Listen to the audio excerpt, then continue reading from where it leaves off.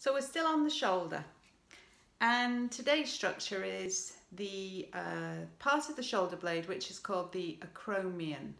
And the acromion is a bony protuberance that comes from the spine of the scapula, and it curves over the top of the head of the humerus. And so when we move the arm, this doesn't move very well, there's a danger that tissues which travel underneath the acromion might become impinged or squashed when we move the arm.